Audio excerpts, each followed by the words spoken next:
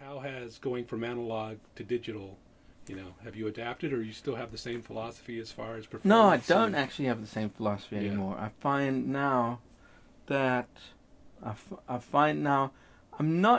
like to use Pro Tools as a tape machine, and I'm very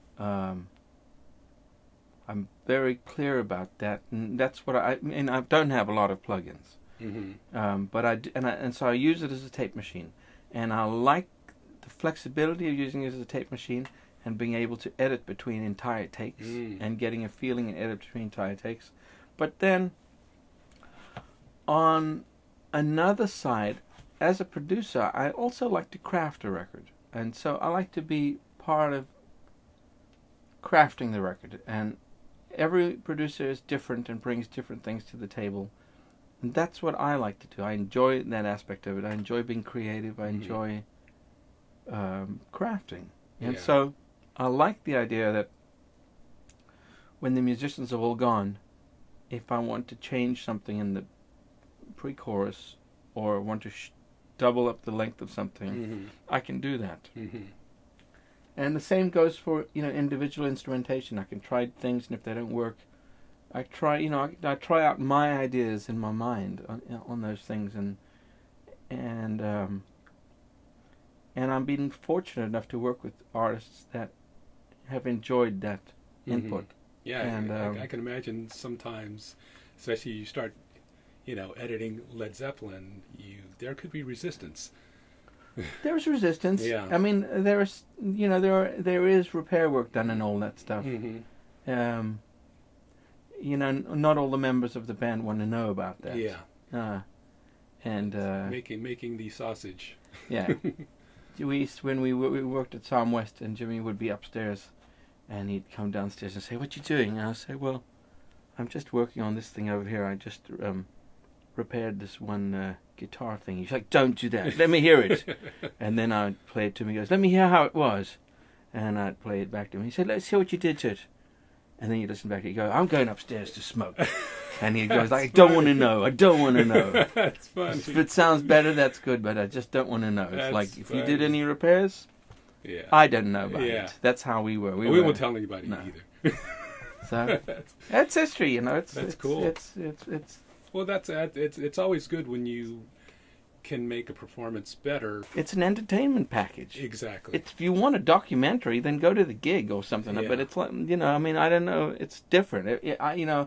Get a bootleg. There's bootlegs out there full of all of the mistakes and the warts and whatever. But as an entertainment package, if I want to put on a piece of music time and again, you don't need to hear someone slipping off that bar or if the string breaks. There's one obvious one in the Zeppelin DVD where that great fanfare that marks the end of the solo on Stairway to Heaven. He always he goes up high and he does that fanfare right at the end of the solo. If you watch that performance on DVD, which I think is from Earl's Court, the high string breaks, and so he has to go and play the fanfare down an octave. Not the same. Not the same. No. So I've taken the liberty of pinching the fanfare from another performance and putting it on there, and so. But if you look, you can see that it's played an octave down, but sounds an octave up. But you're watching. It's an entertainment thing. It's, Moving forward to your current production, so it sounds like you're more hands-on than hands-off production approach. Yeah, I'm a hands-on guy. I'm a hands-on guy. It's my passion, apart from everything else. And also, it's the way I like to hear records. So, I mean, yesterday I was listening to someone's work. I heard this guy's a genius. Hear what he's done with this band, and I went to go and hear this band, and it's like punky stuff that I would never listen to, and raw, and that's not what I like. I like to have a crafted product, and so I'm part of that. Yeah, making that. Yeah, well, that is the EP in production, right? You know what I mean? That's that's the gig.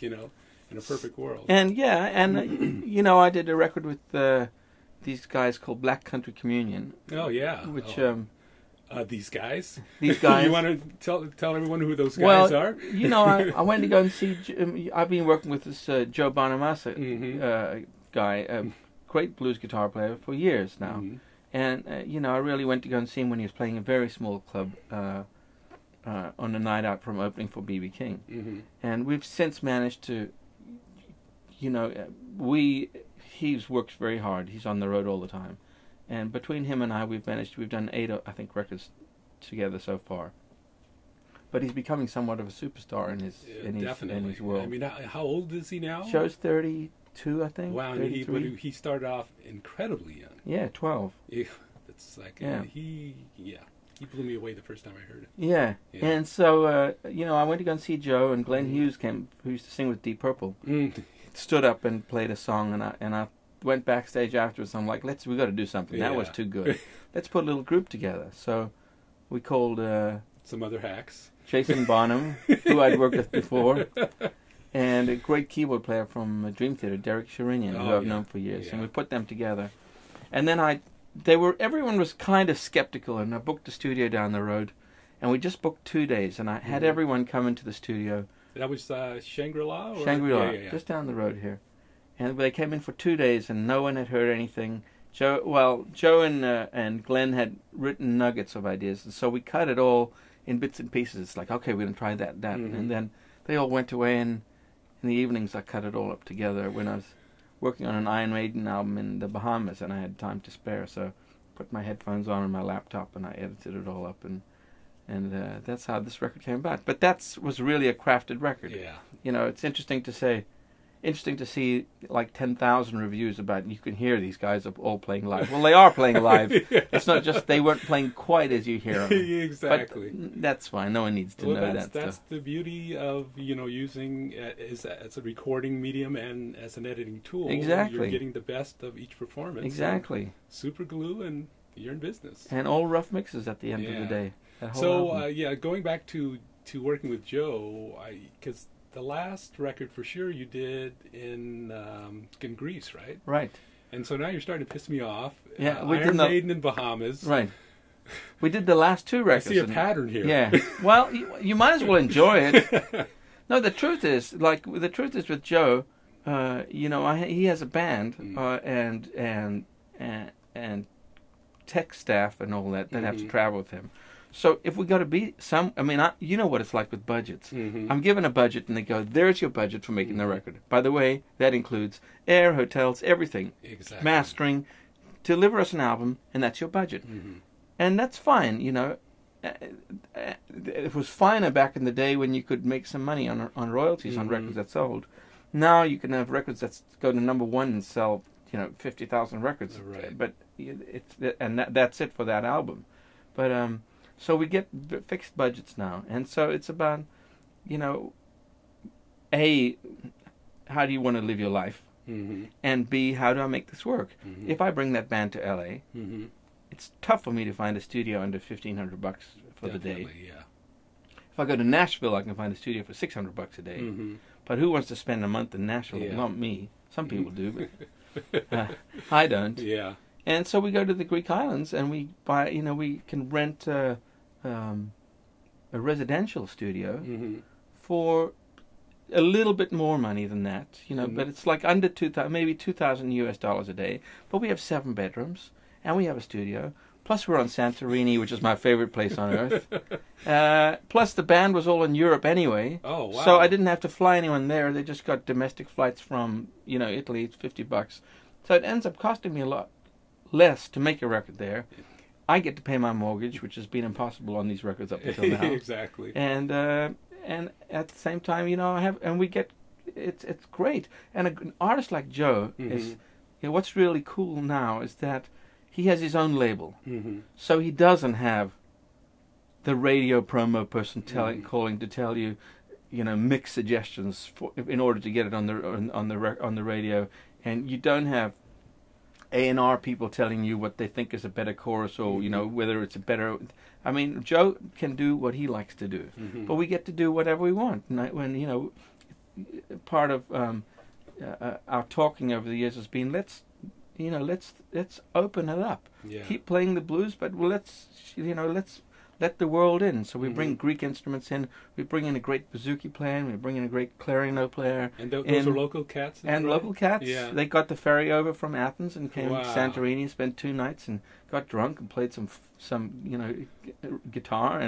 And there was a language barrier. Yeah. But it was great, Music, and I end up calling up the sections in Greek. I go, alpha, vita, gamma, and vita, vita, vita. So, and that was really fun. And we sat outside. We recorded outside. It was so quiet. We put microphones outside. It was heavenly. It was really wonderful. And you came up with one of my favorite titles ever. Which Athens was? to Athens. Athens to Athens. How cool is that? Athens to Athens. That's my title. That's brilliant, man. Yeah, he had a song. He had the song, which was basically a take on a Raikuda tune, Cherry Tomato Blues or something, Cherry Ball Blues something. And so he had the bouzouki player follow him on the lick. But the song didn't do enough for me without words, so I said, "You got to put some words to the song." And he still is, continues to, whatever the story is. No one wants to know. Pine over a girl from Athens, Georgia. Oh, it's funny. So we had Athens, Greece in the house, and Athens, Georgia, and I was like, "You want to write about her like you've done on the last 2 records?" And we're in Greece, so it became Athens to Athens. That's good.